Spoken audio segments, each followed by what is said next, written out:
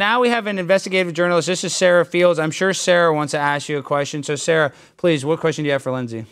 I don't have a whole lot of questions. I just, I mean, these text messages are incredibly concerning, and it doesn't really feel like something that should be joked around about.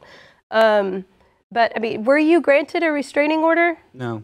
You were not granted a restraining order because, like, okay, so I'm not going to sit here and I'm not going to call you a liar because I don't think that that would be appropriate. But what I will say is that if anybody ever accuses someone of something so horrific and it's not actually true, that would be the most disgusting thing, because this man's career has potentially been completely destroyed. His future has been completely stained. And that is very bothersome to me as someone who is a DV victim myself, a DV survivor, as well as my daughter is also a survivor of a horrific thing that we came out of. And I was myself accused of something that I absolutely did not do, and that was horrific in itself. It caused trauma and it caused PTSD, not just to me, but to my entire family.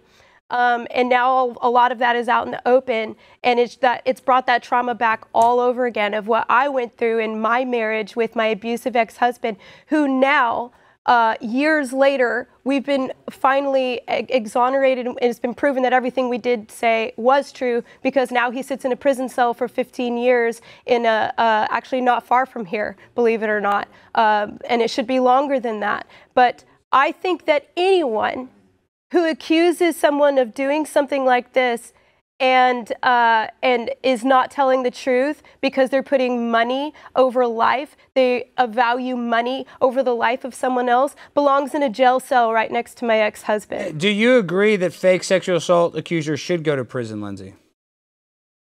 I absolutely do. And I think there's a big reason that that has never happened to me in 2.5 years, because of all of the different evidence that has been laid out there. My grind so refined, I got no time for no games. Ask yourself